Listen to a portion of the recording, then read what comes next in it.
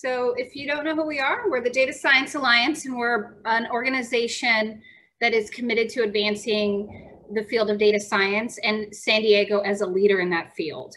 And so we do that by kind of focusing on building up the existing ecosystem. We've prioritized three areas: problem solving, business investment, and talent development. And we picked these because these are the three things that we see as high priority areas for San Diego's ecosystem to start to evolve. Problem solving, because that is what data science is. So let's start solving some problems and showcasing the talent and the power of data scientists here in San Diego. Business investment, because the field will grow as more and more businesses from across industries adopt data science as sort of a norm. And then talent development, because we will get nowhere if we don't have the talent that is not only educated, but trained to engage quickly and ready to go and connect them to industry as needed.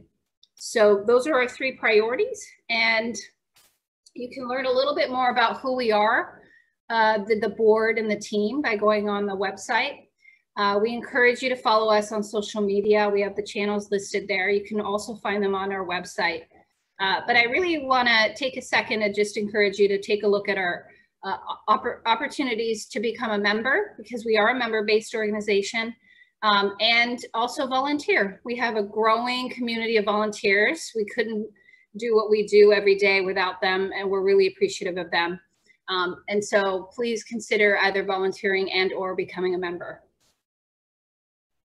Today's data skills, we're going to talk to a friend of mine, Colin, who I just adore, and I think he's going to be great. He's going to teach us about audio and how audio is data. And I asked him not to tell me anymore because I think I know what that means, and I think I know what he's going to do, but I really don't. And I'm kind of excited to learn with you all and see where he takes us. I think it's going to be kind of a fun adventure. So, so Colin has this sort of curious mind. I think it's a requirement for data scientists, but he's this curiosity, and he sort of takes action, right? So he'll start to just tinker and work on things because he's just curious about it. I think that makes him an excellent data scientist. And I'm excited to have him here, and I'm really curious about how we're going to learn how audio is data. For those of you who don't know him, I'll read you his bio, which is, it's going to tell you a little bit more about his personality, the way this is written, because I love it. So Colin Jemmott is a senior data scientist at Seismic, where he currently builds recommender systems. As Seismic's first data scientist, he has achieved many accomplishments, from search learning to rank to deep learning, and from interactive visualizations to NLP. Colin ships code to production and does math on paper. Colin is also a lecturer at UCSD's Halajalu Data Science Institute. There, he designed a class that is super fun, DSC 96, Perspectives in Data Science, which he describes as intro-level big picture plus stuff that fell between the cracks in other classes. He has also taught a large intro lecture class, DSC 10, Principles of Data Science, designed and taught a seminar on technical presentations and interview skills, DSC 90, and in fall 2020 was running the senior capstone project track on recommender systems. On official evaluations, 96% of students said they would recommend the instructor in his classes. Please join me in welcoming the fantastic Colin Jemmott. Wow. Wow, that's a lot to live up to. Thank you for the kind intro. So when I was invited to give this thing, I thought, hey, I don't really know what I want to talk about. And I went back and forth a bunch. One of the odd things with this is you don't quite know who's gonna be here, right? And so after thinking about it a bunch, I said, hey, I want to talk about audio, and I'll tell you a little bit about why. So the reason for me is my path to data science, right? So this leaves out a little bit. I thought I wanted to do stuff with computers when I was coming out of high school, and then did not take well to that, so slid over into engineering stuff, got my bachelor's in engineering and a master's, and then ended up getting a PhD in acoustics. So what I did back then was really sonar signal processing. And a lot of the math that I did in my dissertation is stuff that was lifted from a book called Probabilistic Robotics that talked about the math that really was behind some of the early self-driving cars, the DARPA Grand Challenge that actually, you know, went a little ways. And I adapted that to a different problem, a sonar problem. So worked at the Naval Research Lab, did those kind of things for a while. And honestly, I really thought I was setting myself up for a career doing acoustical science, right? To study sonar, maybe some other acoustics problems, but sort of doing applied physics. And then I think it was 2013, the federal government decided to do this thing, the sequester, which some of you may remember, and they just decided to shrink budgets. And so the Navy looked at it and said, well, we got to pull a bunch of money out of our budget. Basic research, let's cancel all that. I just started being a PI, writing my own grants, and I had this DARPA grant where I was going to get to go up to the near the North Pole, drill through the polar ice cap and put some sensors down and record some underwater sound up there, and do some work with that. And then it all disappeared and I was unemployed. So I read this this thing that said, hey, data scientist is this new idea, and the math looked familiar. So I took a couple of months and taught myself how to code and made up a resume where it looked like I was a data scientist and talked my way into a startup. The reason I tell the story is two things. One, it explains why I want to talk about audio a little bit and why audio is data, right? Because I used to live in that world a lot. The other one is a lot of data scientists today wandered in, right? So we have previous careers, especially the senior folks. We're starting to see more and more junior folks that were trained in data science, but I certainly wasn't. So like I said, I talked my way into a startup. We were really good at building stuff and really bad at selling stuff. And so we ran out of money, and we were acquired by Seismic, where I am today. That's been a great ride. I've been there about 4 years, and like was mentioned in the intro, do recommender systems. So since this talk is an indulgence, I'm going to tell you the coolest thing I learned when I was in graduate school studying sonar. This is a map of the whole world, right? Walter Munk, who was at UCSD, and if you have not read this obituary notice, I highly recommend it. He was a wild person. Did all sorts of things about tidal energy, ocean acoustics, rotation of the Earth, hung out with the Dalai Lama and the Pope, refused to take the loyalty pledge that UCSD required at the time, with all the anti-communist stuff in the 50s, and even developed the architecture style at Scripps Oceanographic, right?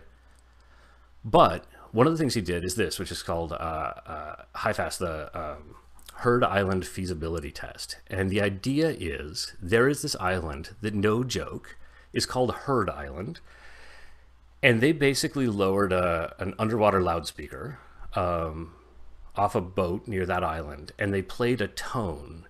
And they played the tone so loud, and for so long, it was a coded pulse, right? That they picked it up at all of these locations marked in red. So it's really neat when you're reading the paper they published about it. They talk about megameter range audio detection, acoustic detection. So this isn't exactly data science, but it's, I don't know. I figure if I got one thing that was cool that I learned in grad school, I got to share it with people. In case it's not clear, these are actually straight lines, right? But when you do project a globe onto a flat surface, they make weird curves. And so these are great circle lines. And it's just stunning that from one island, there's a straight shot to the east and west coast of the U.S., right? I would not have guessed that. So, cool. All right. Let's get into sound. So sound is really touch at a distance. It's a vibration. It travels through the air as a longitudinal pressure wave. Longitudinal meaning like a compression and rarefaction, not a back and forth wave. And in general, how hard you shake something is proportional to how loud it is, and how fast you shake it is related to the frequency or the tone. Just to get some of the basic physics out of the way, there's transducers, and what a transducer does, either a speaker or a microphone or whatever, fundamentally is just taking the mechanical energy of air or whatever vibrating and turns it into electrical energy, or vice versa. So a speaker, you put electricity in, sound comes out. What's really interesting about this is as these devices have gotten cheaper and better, they're showing up everywhere. So electret microphones are in every device, right? Everything is listening to you now. And in fact, your phone probably has multiple microphones on it. And that's for things like wind noise reduction and background noise reduction. So if you've got the new, not even the new iPhone, a little while older iPhone, it's actually got 5 microphones hidden all over that thing. Okay, so once we're in an electrical signal, we're in a more familiar place for doing data science, but this is still an analog electrical signal. And I want to mention the existence of sampling because it's something that data scientists, I think, are often undertrained in compared to the electrical engineers and stuff I used to hang out with. So when you're recording a sound, to be able to do things digitally, we want to turn it into a list of numbers, right? Everything on the computer is just a list of numbers. So the first thing we do is we sample in time, right? So typically even increments for audio, something like 40,000 times a second. 44,000 is a really common number. And you're going through and just grabbing this list of numbers. The next thing you might want to do for making the files a little bit smaller is also to discretize them. So you sample not only in time, but also in levels. So you have maybe 2 to the 16 discrete levels. So now you can write down an audio waveform as just a list of integers, and you can start doing stuff with that, right?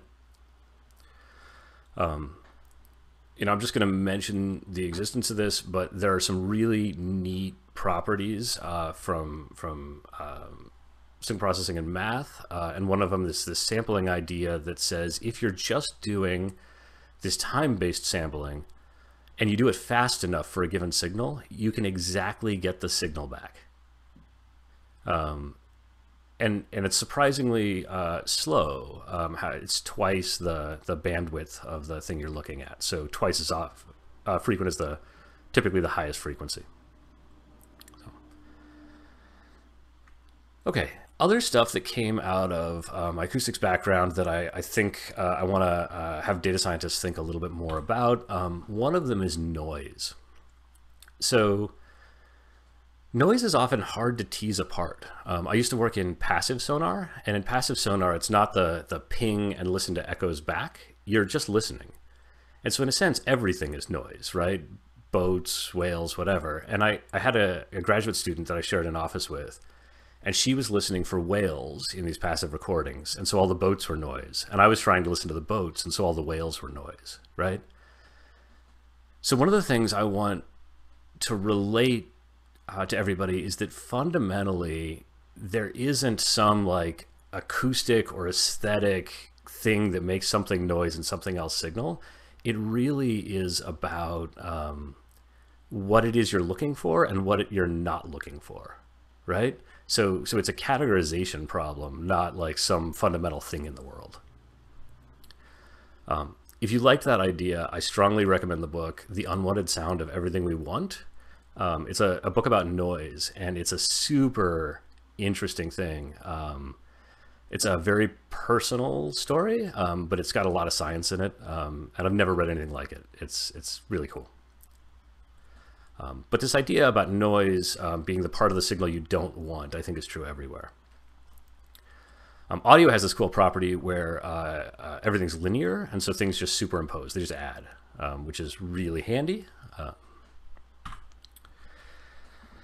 All right, the last one I'll mention for cool things that I wish data scientists knew more about is that we typically plot time series in the time domain. So we have this idea that there's like some measurement, either voltage or pressure or something, and a time, and we're making some plot. But it's also possible to represent things in a frequency domain, right? So there's a thing called a Fourier transform, which lets you go back and forth between time and frequency. And what's neat about that is if you're playing maybe two tones and you have some noise also and you record them, it can be really hard to see what's going on when you look at a time series. But when you decompose it into the frequency domain, you can see a lot more about what's going on.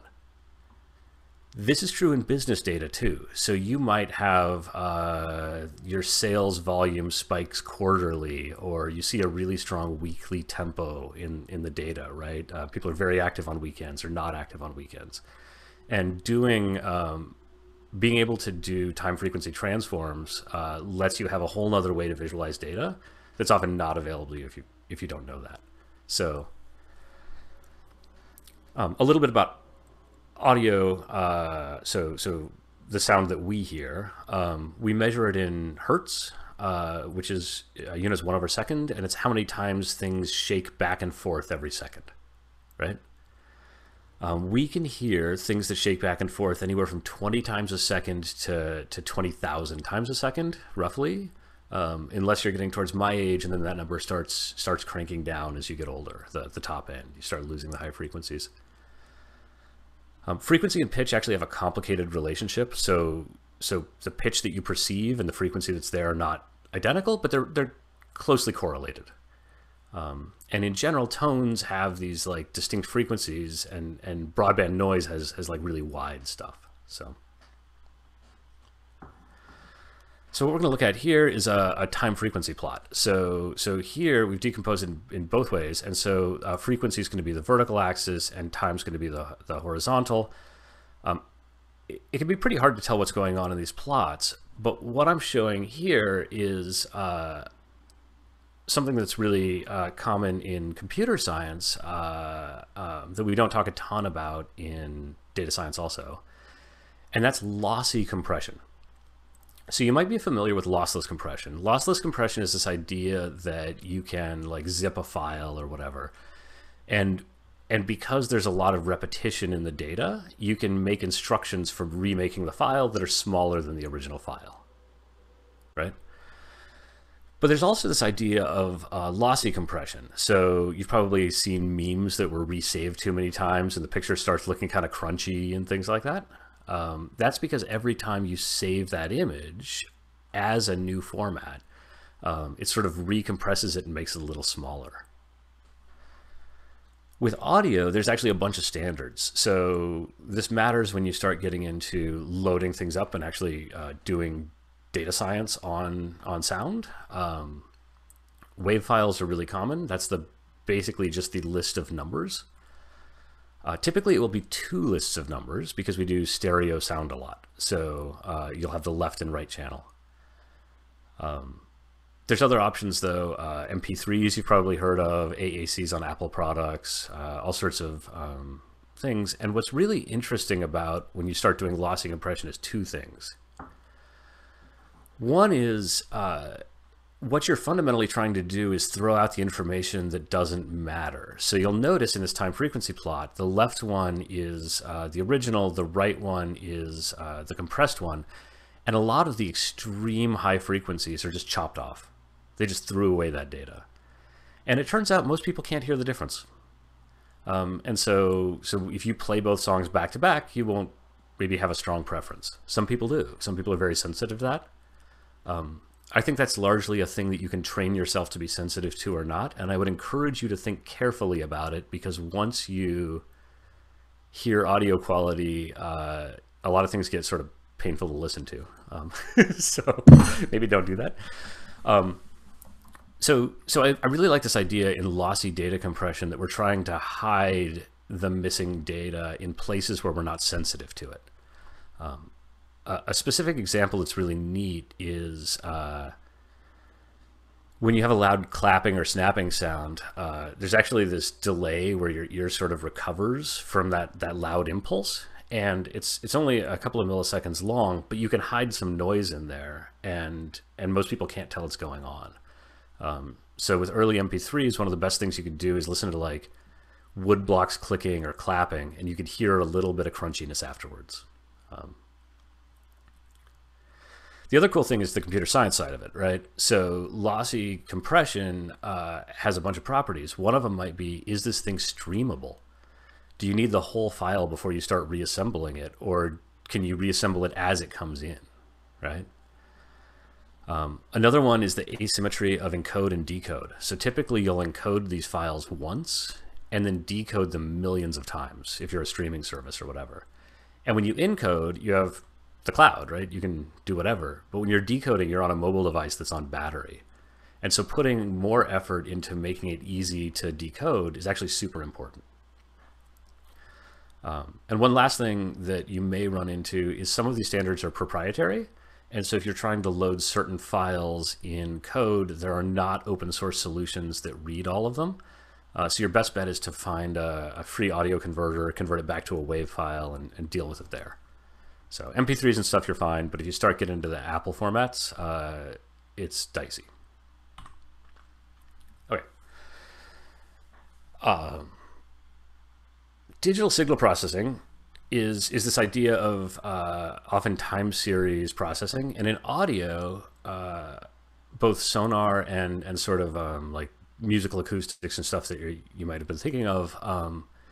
There's a bunch of stuff you can do. So usually it's linear transforms. So linear transforms would include filtering, which is maybe like getting rid of all the high frequencies or whatever, or adding reverberation. So reverberation is a bunch of delayed copies at lower magnitude, and that gives you that echoey sound that you hear.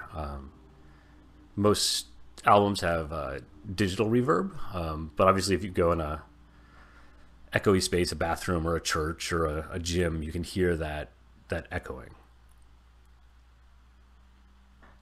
So that's an area where there's a ton of work, and there's a lot of really nice proofs, and there's a lot of robustness in digital signal processing. And I just don't see data science folks picking it up as much as they should. And I think it's a missed opportunity. I think there's a bunch of stuff there that I use, and I look at it and say, hey, I wish other people, I think other people would benefit from that.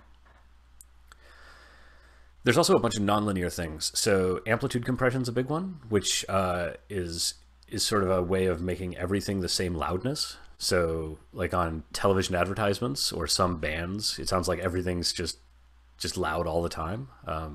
That's a nonlinear processing technique. And there's a bunch of clever audio stuff that's happened. So it's a really interesting field because it's a bunch of people experimenting. It's a bunch of artists. It's people making guitar reverb pedals and all this stuff. And that signal processing can be really fun to try to understand. All right. That's a lot of background. Are there any questions? You need to throw them in the chat or just speak up about all that stuff before we hop into applications. I'm curious, when you say you find DSP useful for data scientists, I agree totally, and I'm probably biased because I come from a weirdly similar background of electrical engineer, gone into acoustics and then into machine learning. So do you consider it useful because the theoretical background is just very easily applicable to other parts of machine learning, which has been my experience? Or do you think it's actually useful in and of itself as an application? Yeah, probably more the first one, right? So knowing about linearity and knowing about noise and sort of systems thinking and all that stuff, super helpful. There are places I've directly used stuff though. Monitoring and alerting tools. I think a lot of people do a bad job at that because they just don't understand what rates and latching and whatever.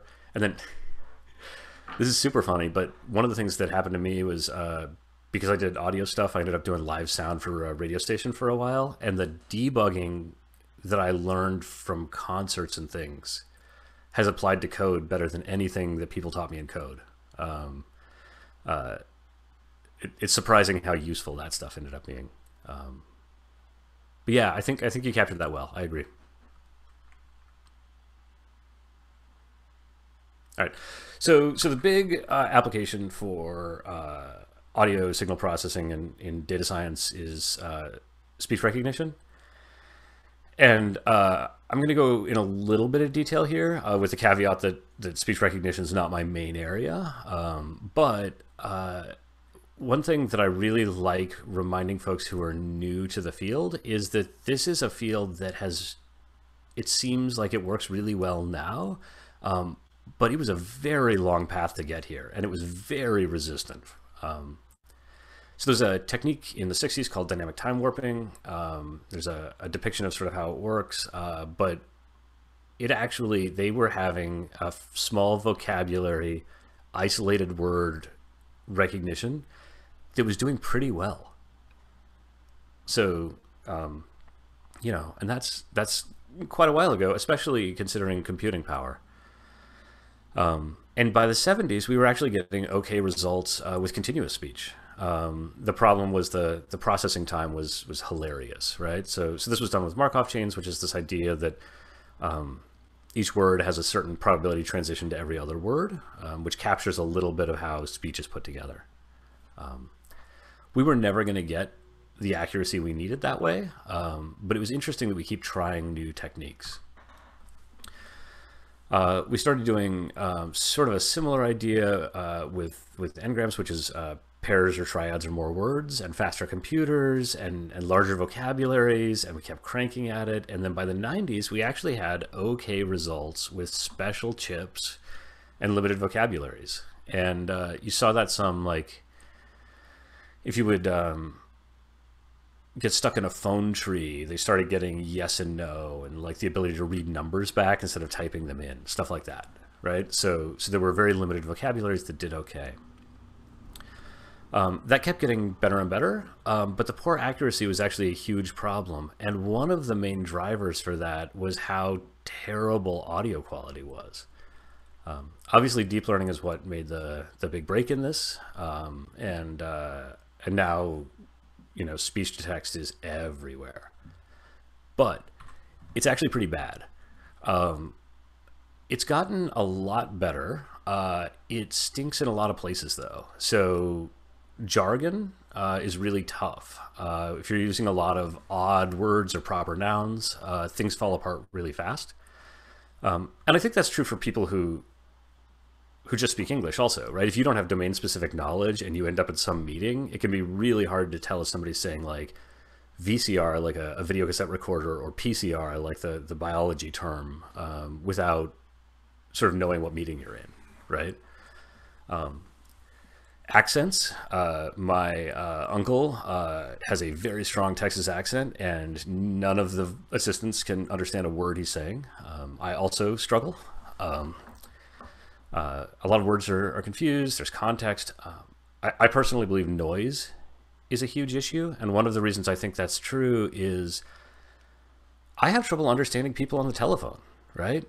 Telephones sound bad. You might see a little thing sticking into the screen here, and it's because I have a good microphone, because it helps me understand people when the audio quality is high. And then sort of the fundamental thing that I think is true, which is going to be the next big challenge for this, is that transcription is not actually the challenge. Understanding intent is the challenge. And we're going to need context and things to get there. But if you read a transcript of a casual conversation, it's actually very hard to follow, right? You should look one up, like look up a court transcript or something. They're very confusing. And there's just a lot of stuff in there that can be really hard. So I like to play with the vocal assistants. And at one point, I shouted at, maybe the Google one or something. And I said, yo-yo donuts. How do I make them?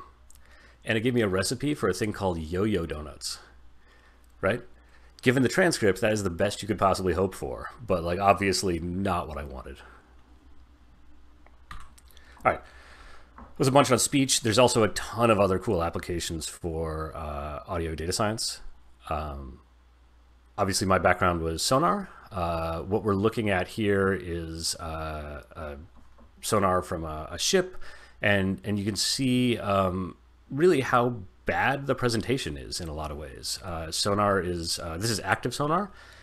So a ship will make a ping and it will wait.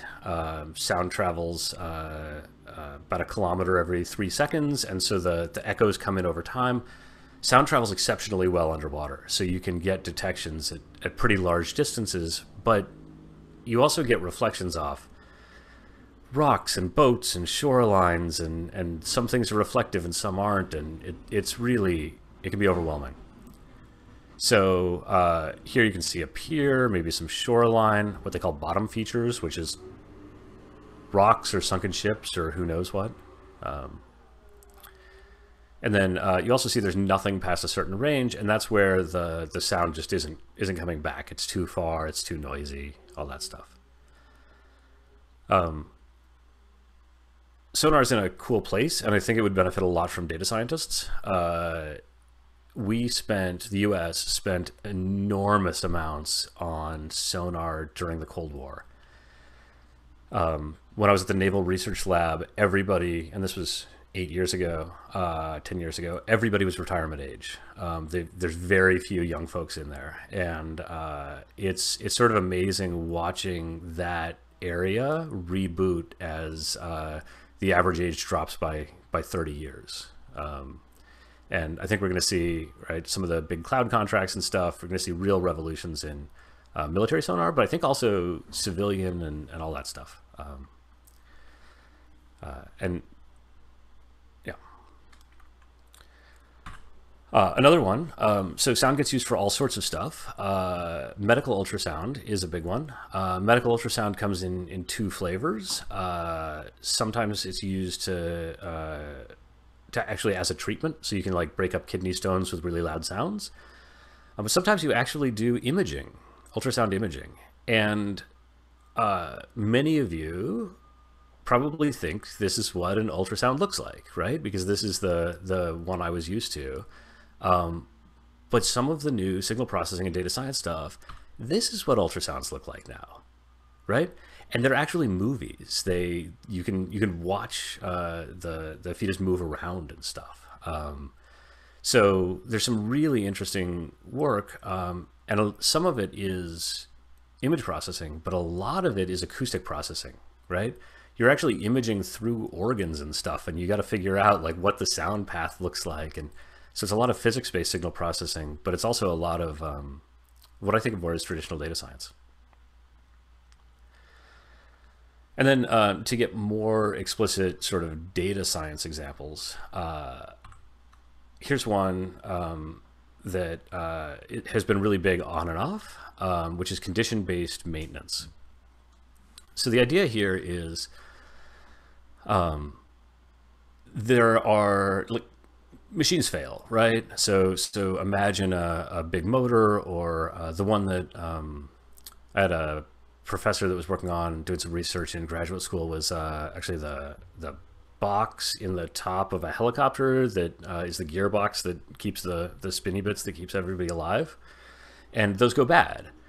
And sometimes before they go bad, the pilots will say, hey, it's starting to make that noise, like it's going bad. And so the idea was, if you could listen to what's going on, maybe you could do better.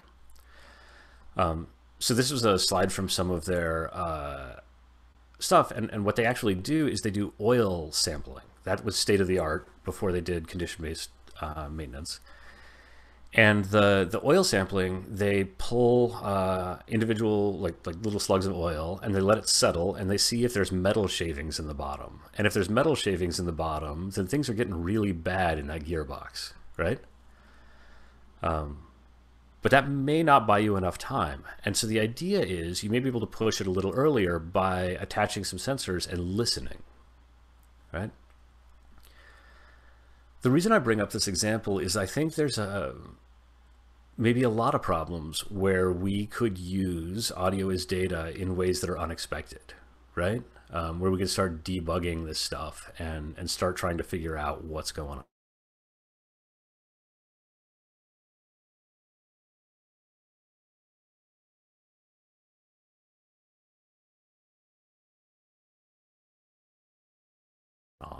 on.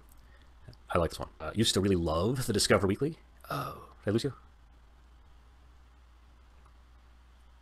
I used to really love the Discover Weekly stuff.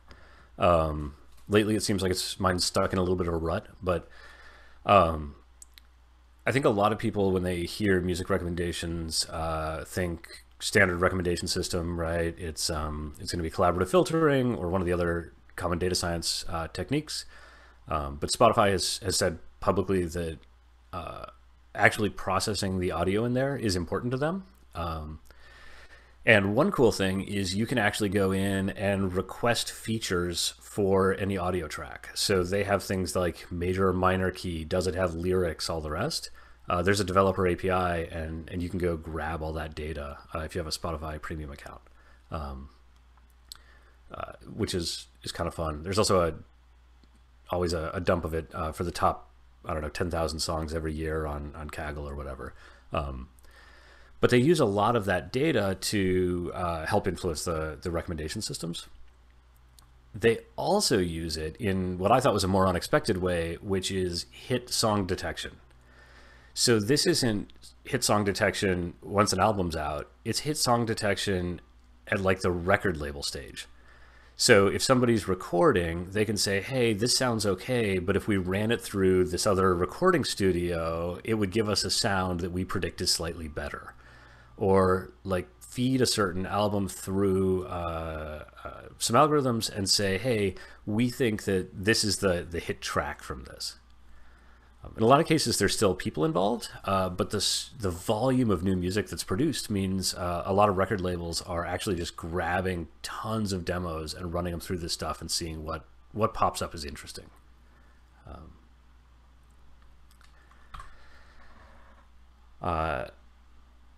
Machine learning is used in source separation. So karaoke, one of the things that's there is often you want to rip the vocals out. If you have an original multi-track recording, that's easy. So multi-track recordings, they record the drums and the guitar and the vocals separate, and so you can just not put in the vocals and you're good to go. But a lot of karaoke systems now, I think basically all, they run through a vocal remover thing.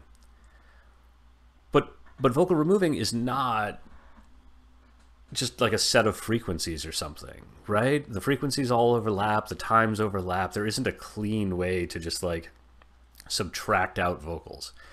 And so people have done really neat work on this. And what's cool is you could actually turn that into a supervised problem when you have the original multi-track recordings, right? Because you could make sort of the ideal version of it with the vocals missing. You could make the version with the vocal in, the original one, and then like run those against each other for a bunch of examples and then try it out on some new data. The lyrics are also often transcribed that way, right? There's still people involved, but because of copyright issues, you actually want to have slightly different lyrics than other sites. Lyrics are typically not, like if you go and grab all of them from someone else, there's actually a lawsuit. I don't know if it got settled, but there's been lawsuits about owning copyright on various lyrics. But I know one of the big karaoke companies, I've got a friend there who they use transcription software to try to pull the lyrics. And the last example that I want to spend a little bit of time on is local to San Diego, right? Data Science Alliance and many of us are here. I don't know if everybody knows about these things, but if you live in one of the more urban or sort of uptown neighborhoods, there's likely to be one in your area. And it's this thing called a shot spotter, and it's an acoustic sensor that listens for gunfire, and it does some localization work, which is some basic beamforming, sort of like how you can tell which direction sounds are coming from.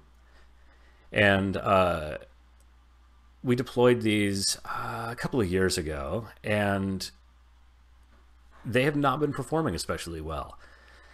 And I think what's really interesting about them is that it's like a popular news article that's talking about false alarm rates and misdetections and things that are really like ideas that we use a lot in data science.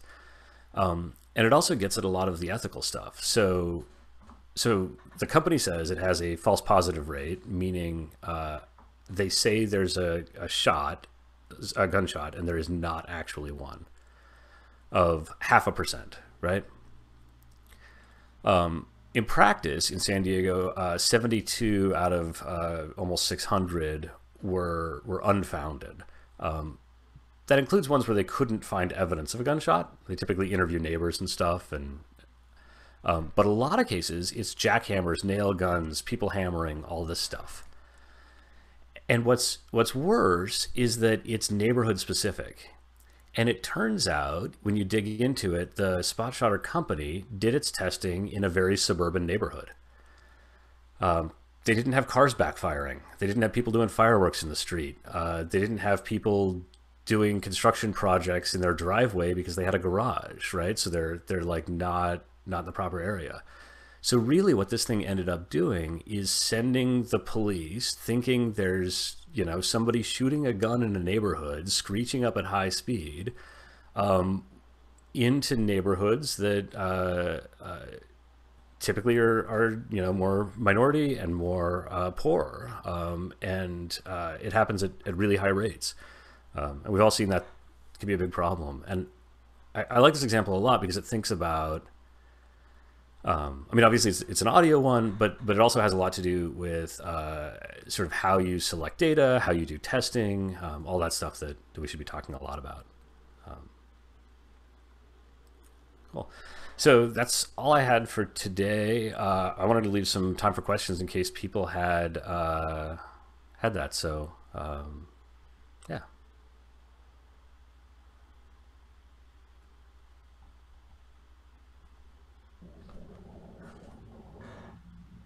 Thanks, Colin. That was super interesting. Anyone have any questions? I actually, while we're waiting for questions, if you don't know, I'm pregnant, and so I've been having a lot more ultrasounds in my life these days. And I didn't know, had no idea, but my ultrasound tech recently, she did tell me it was all audio related. It was fascinating, and they turn they go from old school, she switches the wand, and then all of a sudden I'm like, there's a kid in here, 3D. It's pretty fascinating. So yeah, I had no idea about that until recently. Yeah. And like a lot of things, the difference was computing power, right? Being able to do that in real time required, some pretty serious force. And so we're just getting to the place where we can deal with that volume. The other one was like direct visualization of audio with some little bit of signal processing. So, wow. So then that's my question would be, as the computing power continues to increase and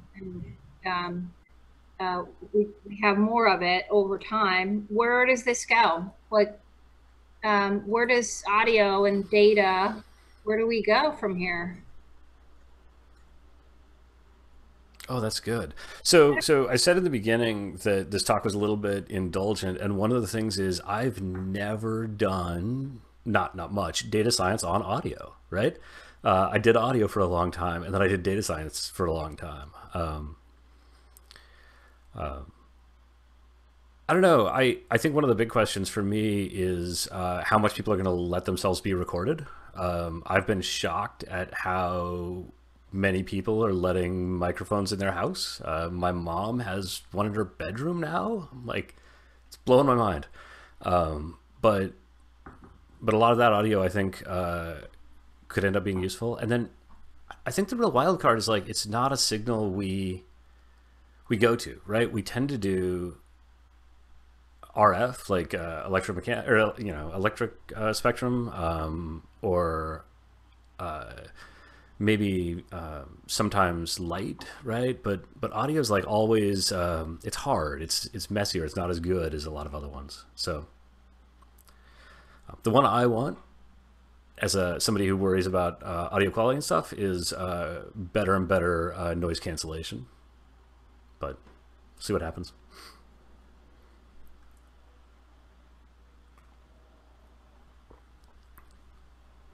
Okay. Go ahead. Sorry. You mentioned the Nyquist-Shannon sampling theorem, and it's funny because I've known about it for 2 decades now, but never really connected it to the data science world. And it triggered a train of thought, which I'd love to have your input on, which is the Nyquist-Shannon theorem says, if your signal doesn't contain a frequency above X, then you don't need to sample more than this number of times. Whereas in the machine learning world, it's become almost a truism of sorts that more data is better. And I'm wondering if something similar to the Shannon-Nyquist theorem might come up with a counterintuitive, you don't need more than X samples to train a neural network or a random forest or something like that. I like that. I like that. So that almost slides over into like the information theory and stuff. The one place I've seen it is when people were interpreting some of the GDPR stuff and deciding how much to aggregate data, right? So if you make, like, if you average every 10 people or whatever, or same idea with geospatial, right? So these aren't time series representations, but you're lumping stuff together, right?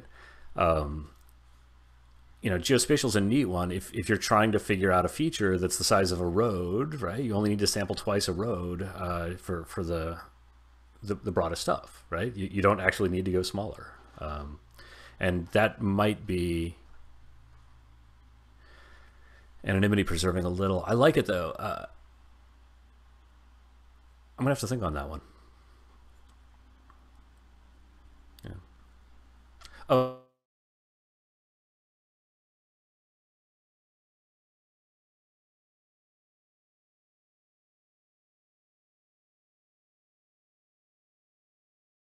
Oh, and this is super pedantic, but that's the bandwidth. And there's a really neat trick you can do occasionally. Oh, I lost everybody. Where if you have a band limited signal but it's shifted up, you can actually sample and like baseband it at the same time. It's super slick, but it doesn't. It never matters. It's fun.